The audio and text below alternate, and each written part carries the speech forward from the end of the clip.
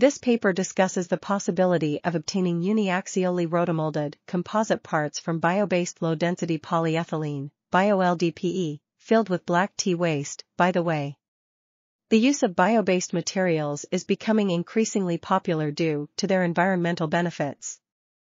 However, the presence of oxygen in the environment can cause oxidative degradation of these materials, leading to reduced mechanical properties and increased brittleness.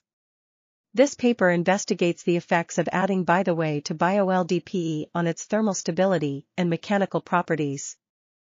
The results show that adding by-the-way to bio-LDPE reduces the oxidation levels of the material, as indicated by the decrease in the carbonyl index. Additionally, the addition of by-the-way does not affect the melting properties of bio-LDPE, while it does reduce the mechanical properties of the composite. This article was authored by Joanna Aniśko and Mateusz Barczewski. We are RTCLTV, links in the description below.